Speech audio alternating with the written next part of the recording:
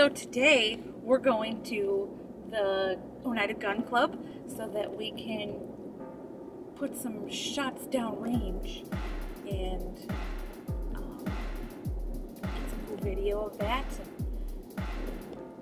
I think it'd be useful to have video of ourselves shooting so that we can critique ourselves and see what we can work on and what we can improve.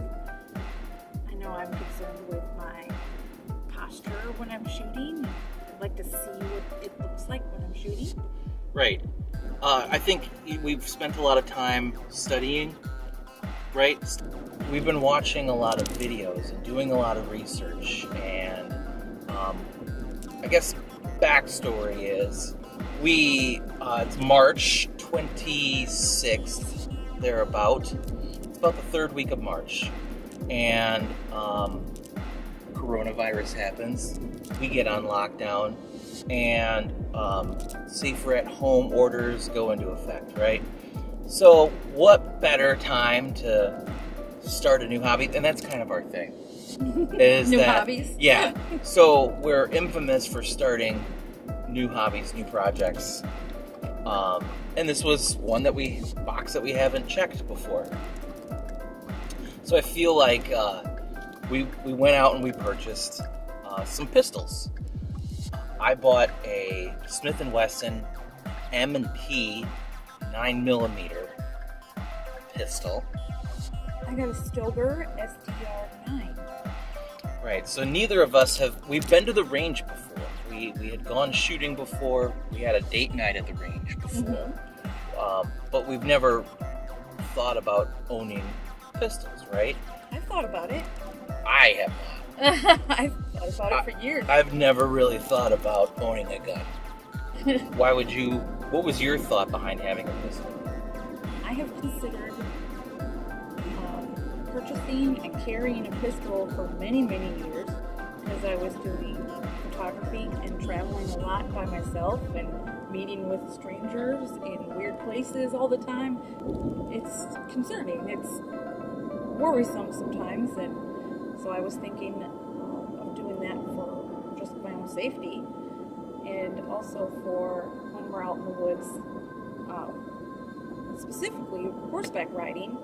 You know, if anything happens out in the woods, I could protect myself and whoever I'm with, and also if anything happens to my horse, say it breaks a leg and we're out in the middle of nowhere and it's irreparable, I could do what needs to be done and not let my horse suffer. Right. But, so, why not? It's an outdoor activity.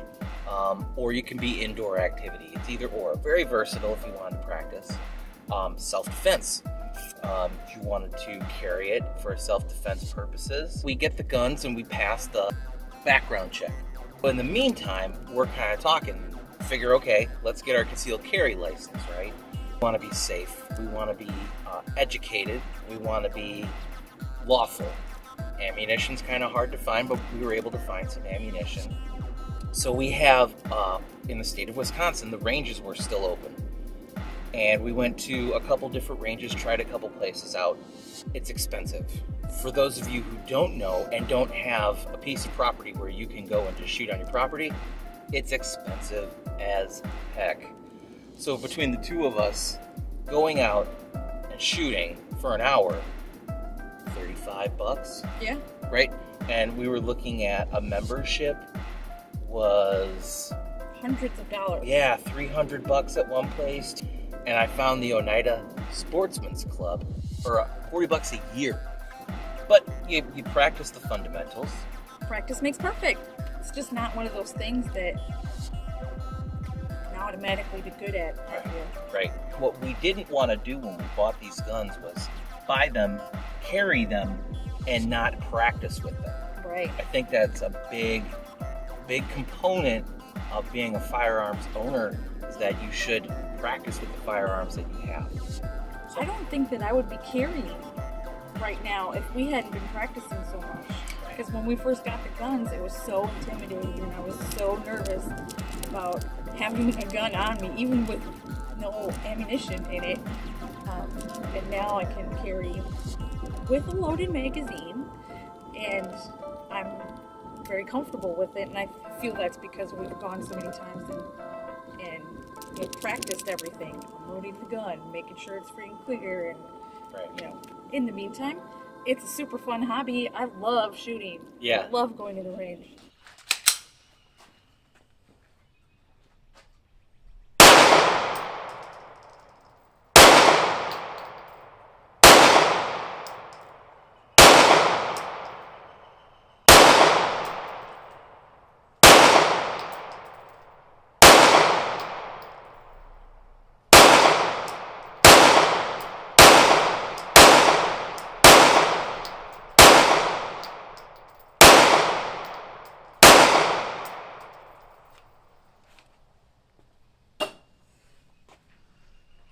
I got another one.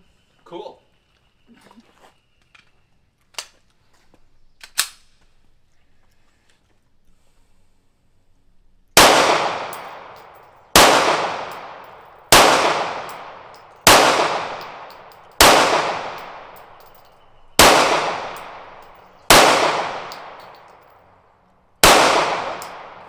That was awful.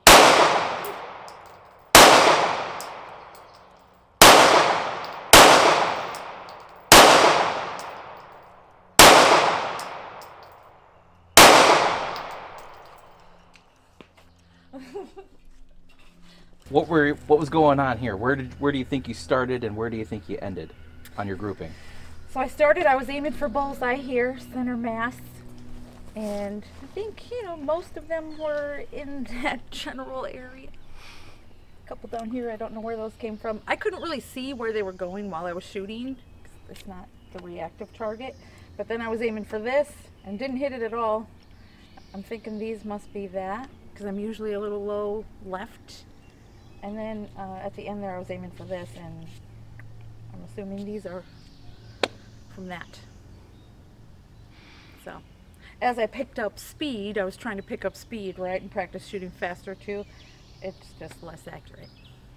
Really? Okay. Yeah, because I mean, I started off really slow, and some of them are right in there. You got a bullseye. You got an X. Mm-hmm. Nice job. Way to go.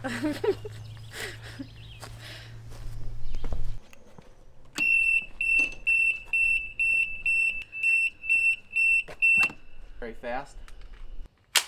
There we go. Okay.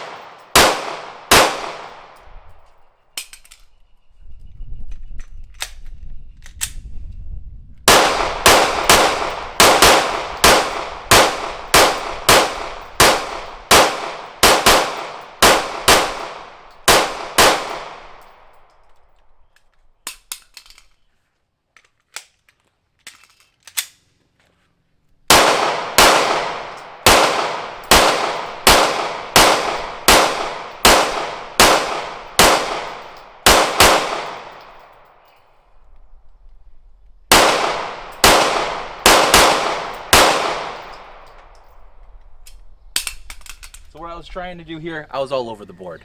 I usually am. But usually going for bullseye to start. And I noticed that I go left a lot. And I don't know what that's from.